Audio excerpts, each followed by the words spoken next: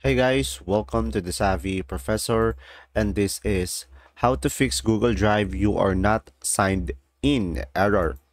So guys, if you ever encounter this issue, what you could try to do is go over to these three dots over here and now tap on the settings.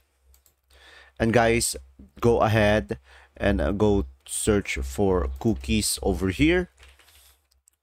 And now just tap on third-party cookies and make sure to scroll down below and you will see here allow to use a third party, and make sure to tap on add and make sure to type in drive.google.com, and from there you should be able to fix the issue and tap on add. And for the second solution guys, is just go ahead and go over to the settings again and just search over here for clear, and now tap on clear browsing data. And then from here guys, just make sure the time range is all time, and from here these four boxes is checks, and from here just tap on a clear data. And for the third option that you have is just try opening your Google Drive in on incognito mode.